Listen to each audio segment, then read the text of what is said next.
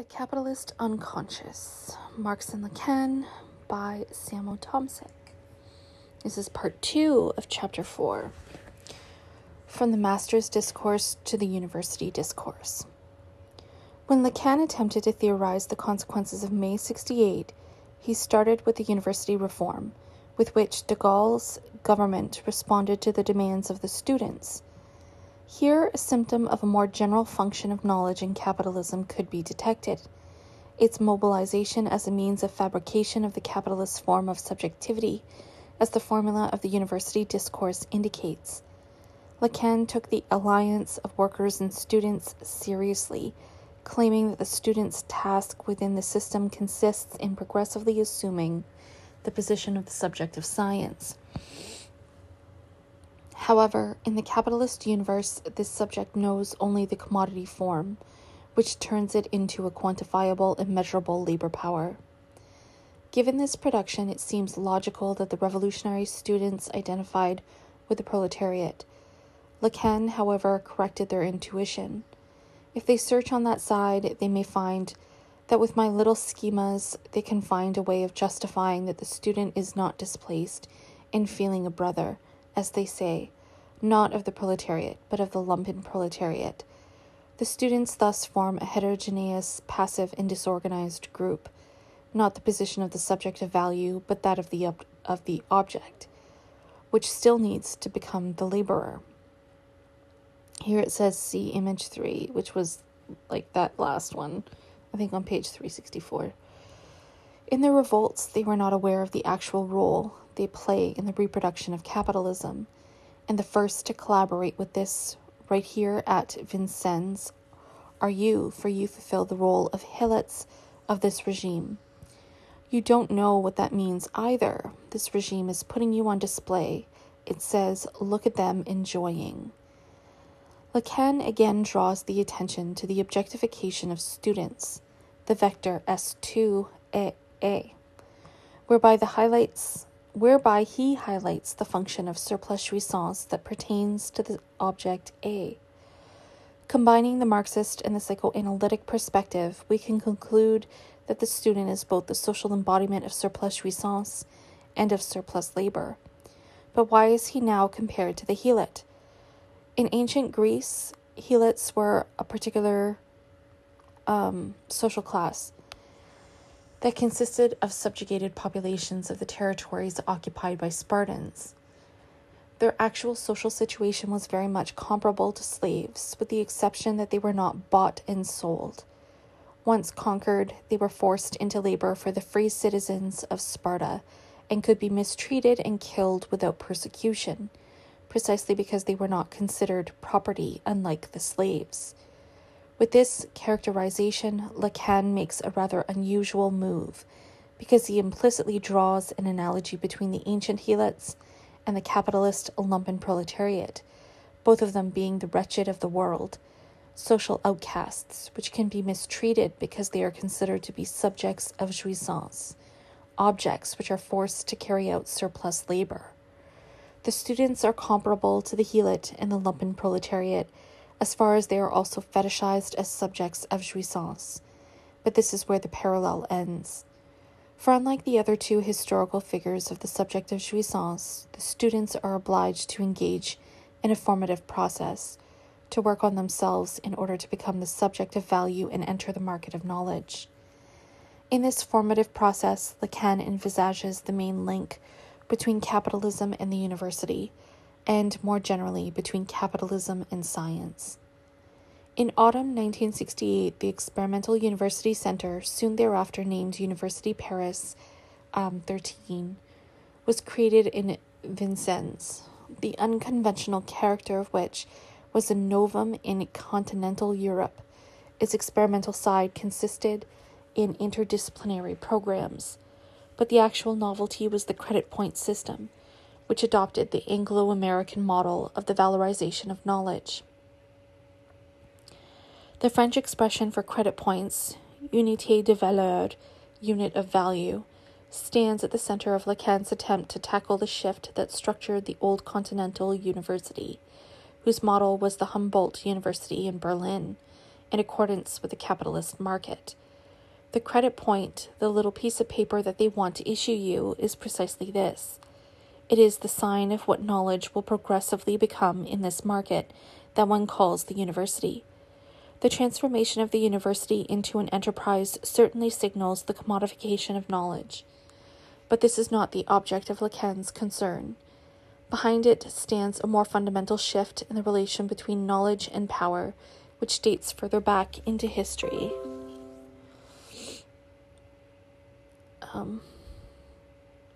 As already said, Lacan's formula of the university discourse envisages the structural compatibility of capitalism and science, the foundation of capitalist power relations, what Foucault called power knowledge, on the social implementation of the modern episteme, which amounts to the production of capitalist subjectivity.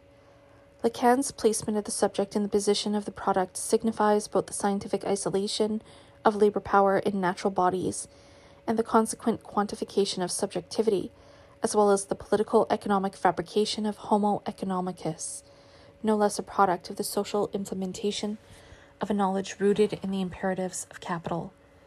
In the end, the truth of the political economic hypostasis of private interest and social egoism is the abstract interest of capital, the tendency towards permanent self-valorization. There is, strictly speaking, no private interest. Behind every apparent private interest of individuals lies the structural imperative of capital itself. Subsequent developments have revealed an additional aspect of this total integration of the education system into the reproduction of capitalism. The privatization of universities amounted to the proliferation of student loans, which immediately turned the education process into production of indebted subjects. From this perspective, the university has become the microcosm of the more general capitalist tendency to ground economy on indebting. The Italian post-workerist philosopher Maurizio Lazzarato recently argued that in financial capitalism, the relation between the creditor and the debtor replaced the old antagonistic relation between the capitalist and the laborer. Though this may seem to be the case, one cannot overlook that both are already at work in Marx's reinterpretation of primitive accumulation. Marx shows that appropriation through dispossession, which creates on the one side the owners of capital and on the other side the owners of labor power, and the historical genesis of national debts, which transforms entire populations into indebted nations, are two interdependent faces of the same process, which injects the asymmetry between capital and labor power in the inequality between the creditor and the debtor, and vice versa. Lacan's discussion of the student's status recalls the central thesis of the political economic tale of primitive accumulation, according to which the indebted subject is born out of jouissance. Those who labor stand in debt, which signals their past excessive enjoyment. The formula of the university discourse, too, associates the birth of this indebted and laboring subject with surplus jouissance. What needs to be added here is that the extraction of the subject, labor power, from jouissance presupposes an epistemic intervention, the ordering knowledge. To quote once more the passage where Lacan brings up this point, something changed in the master's discourse at a certain point in history. We are not going to break our backs finding out if it was because of Luther or Calvin, or some unknown traffic of ships around Genoa, or in the Mediterranean Sea, or anywhere else, for the important point is that on a certain day surplus jouissance became calculable, could be counted, totalized. This is where what is called the accumulation of capital begins. Primitive accumulation is a logical event that unites three important aspects. First is the already mentioned shift in the relation between power and knowledge.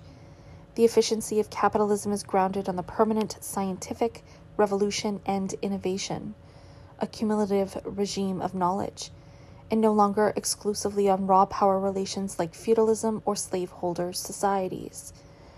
As an immediate consequence of this shift, the social implementation of modern scientific knowledge rationalizes the surplus object, which antiquity and Christianity still mystified, precisely by making it calculable and countable.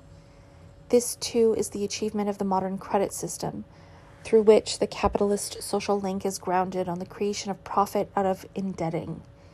Because of this social transformation, the prosopopoeia of the regime and its advocates could indeed be capital owes you nothing, together with the implicit conclusion, but you owe yourself to capital, since everyone as labor power assumes the position of the debtor.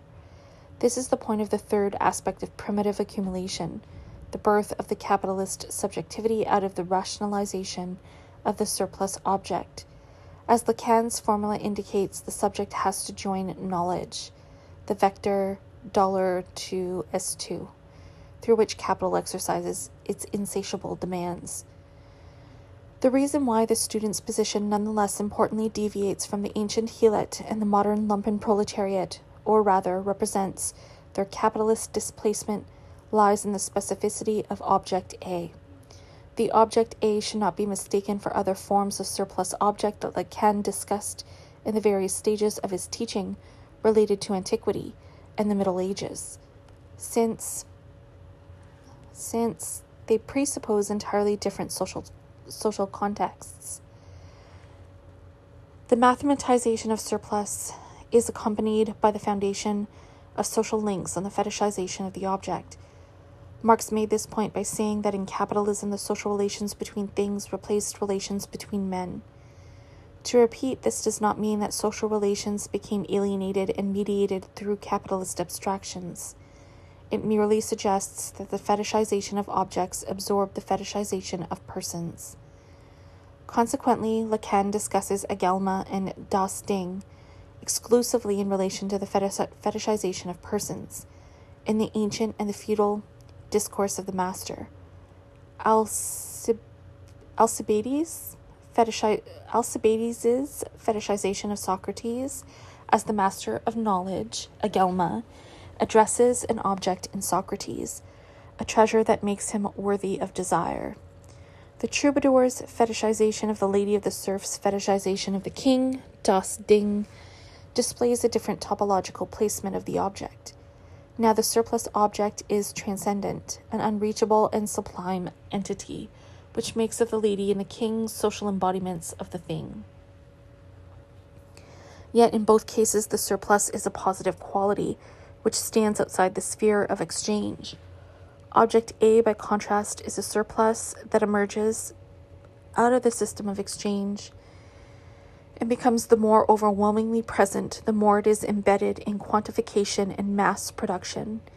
In capitalism, Object A becomes the defining feature of every commodity on the market and makes the exchanged objects appear as vessels of surplus value. With the inauguration of the university discourse, the master becomes irreducible to concrete embodiments, inaccessible, invisible, and abstract. Unlike the master's discourse, in which the alienated subject occupies the position of truth and is dependent on the master signifier, in the university discourse, the relation between the subject and the master, now transformed into a labor power and capital, is interrupted. The subject joins the apparatus of knowledge that represents it in the production process and is thereby disarmed of its ability to act. What is striking and what no one seems to see is that from that moment on, by virtue of the fact that the clouds of impotence have been aired, the master's signifier only appears even more unassailable, precisely in its impossibility. Where is it? How can it be named? How can it be located other than through its murderous effects? Of course. Denounce imperialism, but how can this little mechanism be stopped? The university reveals the truth of the master, its headlessness, and decentralization.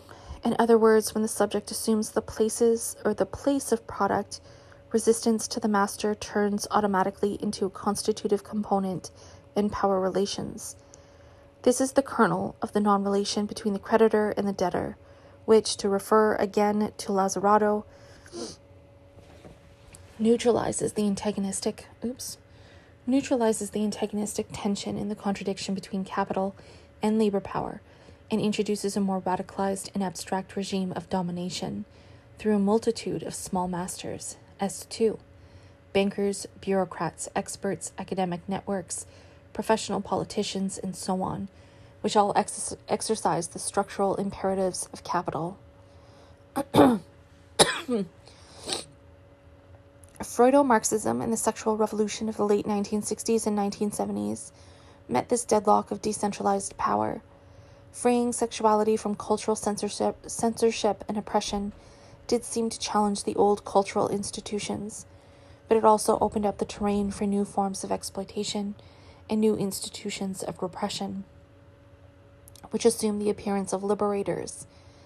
The liberal form of the repression of sexuality is repression through commodification, where the antagonistic and non-relational aspects of sexuality, what psychoanalysis calls castration, is removed from the picture. Neoliberal ideologies have indeed adopted the political parole of the liberation movements: spontaneity, flexibility, and multi-stability. Neoliberalism no less departs from what Foucault criticized as the repressive hypothesis. The market and financial abstractions are said to be endowed with creative potentials, which need to be liberated by creating the political, economic, legal, and final subjective conditions under which the presumed rationality of the market can engender value. The necessary condition for liberating these hypothetical creative potentials is deregulation, austerity, and restriction of historically obtained social rights. Spontaneity and vitalism, this is the general spirit of financial capitalism. The inauguration of this new spirit cannot mean, however, that we are dealing with an entirely new logic of capital, but that capitalism has succeeded to deploy the essence of the master, making the imperatives of capital more rooted in social and subjective reality and its spectral character omnipresent. This development has immediate consequences for labor, which is metonymized to the utmost and pushed into precarious conditions, as the distinction between employment and unemployment is abolished. Herein lies the continuity between the student and the proletarian, in the sense that the student has to engage in the process of self-proletarianization. The revolutionary students of the 1960s identified with the laborers because they were aware that they share the same Unbehagen, discontent in capitalism, as the laborers. The unease of the studied is, however, not unrelated to the fact that they are nevertheless requested to constitute the subject of science with their own skin. The infamous credit point lies at the heart of this process once again. Its achievement is the reduction of all life to an element of value. Lacan illustrates this reduction with Pascal's wager, in which he recognizes the main feature of modern morality, renunciation of jouissance, and the emblematic insight into the spirit of capitalism, grounded precisely on the extraction of the surplus object from this new moral ground. In his fragment on wager, Pascal engages in an imaginary dialogue with a libertine who questions the existence of God. The wager thereby addresses a double problem. Behind the question whether God's existence can be proven or not, there is a more fundamental dilemma: whether there is a God at all. The logical demonstration is counteracted by the logic of gambling and probability. Pascal writes, "If you win everything. If you lose nothing. Here there is an infinity of infinitely happy life to be won. By renouncing the life in jouissance, the libertarian can gain life in surplus jouissance. This is capitalism at its most speculative. No wonder that Lacan would see in Pascal the most accurate and abbreviated expression of the essence of capitalism. The modern master renounces jouissance and profit in order to create more jouissance, or correctly, he demands renunciation from all in order to create profit for some. Marx came to the same conclusion.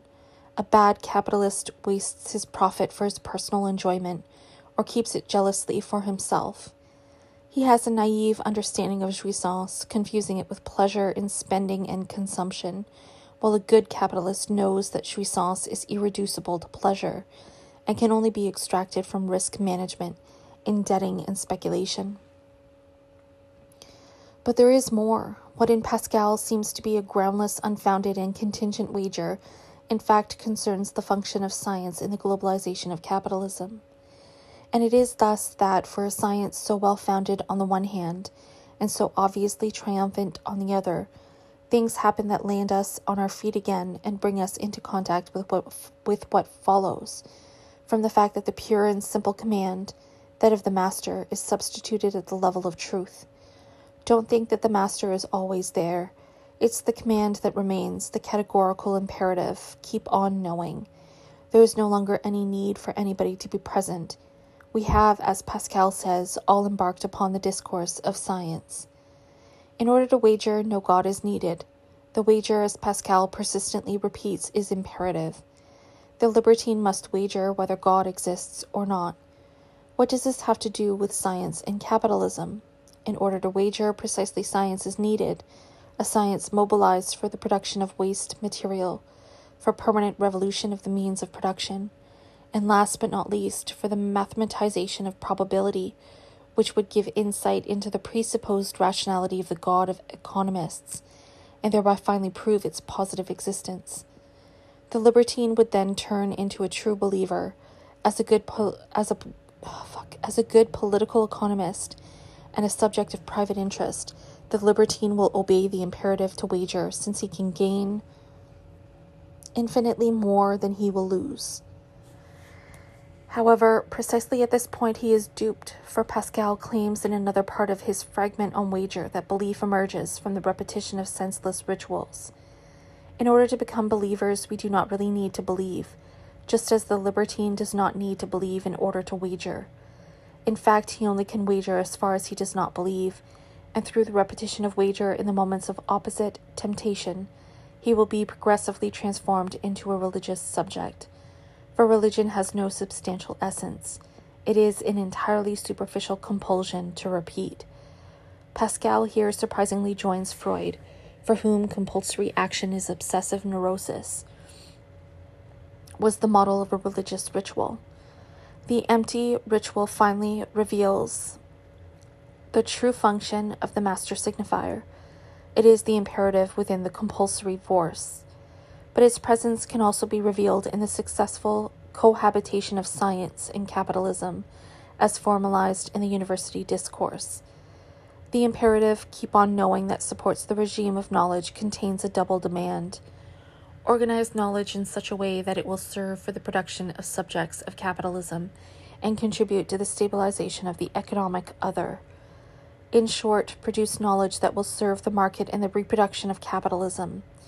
That everyone embarked upon the discourse of science simply means that everyone has been turned into a quantified subjectivity. Lacan emphasizes that in the university discourse, knowledge appears as all knowledge, not because it would know all, but because it is rooted in the foreclosure of negativity that supports its wholeness. University knowledge knows itself as knowledge and even claims to be nothing but knowledge. Stalinist bureaucracy, but also capitalist iocracy, the rule of self-interest and of the strong ego. In Lacan's view, Western capitalism and Soviet communism developed two concurrent systems of power knowledge, an apparatus of commanding knowledge, in which the Stalinist bureaucrat, the capitalist expert, and today's Eurocrat, behind the appearance of neutrality, embody the master that Lacan illustrates with a reference to the transcendental ego, an ego that would be identical with itself, and more precisely, the signifier, which would be its own signified. The myth of the ideal, the myth of the ideal I, of the I that masters, of the I whereby at least something is identical to itself, namely the speaker, is very precisely what the university discourse is unable to eliminate from the place in which its truth is found. The master is the truth of the apparently neutral subject of cognition, and it is all the more understandable why Marx and Freud founded their sciences on the rejection of the ideal of cognition. The truth revealed in the university discourse is not simply that the master is split, but that it is reduced to the categorical imperative. Enjoy, work, know. These variations serve the system to which you owe your existence.